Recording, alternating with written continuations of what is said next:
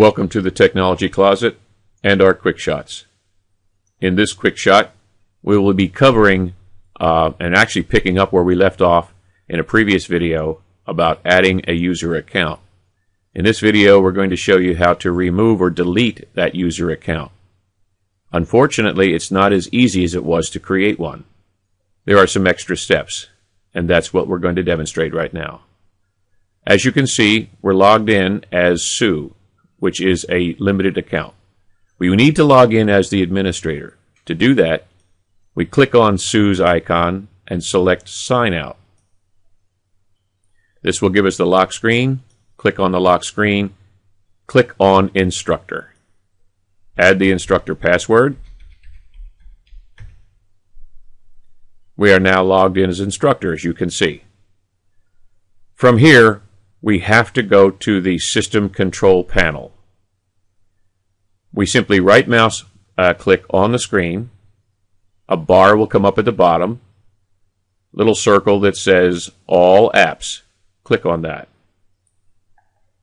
Scroll over to the right, and under Windows System, you will see Control Panel. Click on Control Panel.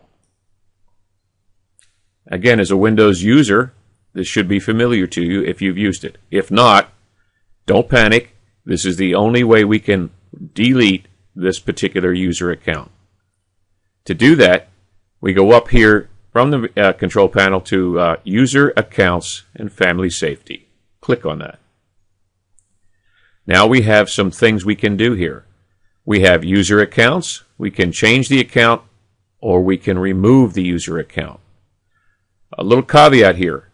Once we remove the user account and the files associated with it, they are gone forever. So we have to make sure that Sue has moved out of the house and is in college right now and doesn't need this. Let's select Remove User Accounts. We have 3 accounts: the instructor account, Sue, and a guest account, which, by the way, should always be turned off. We don't need a guest account. We will only use the instructor or one we create. Click on Sue's account. From here, we can manage Sue's account. Under the management, we select Delete the Account.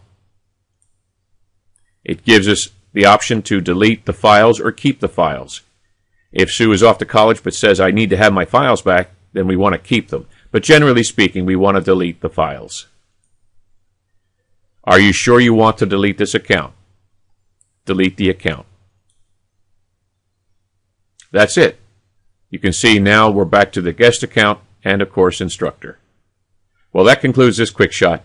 Please visit our website at www.thetechnologycloset.com and subscribe to our YouTube channel. Until next time.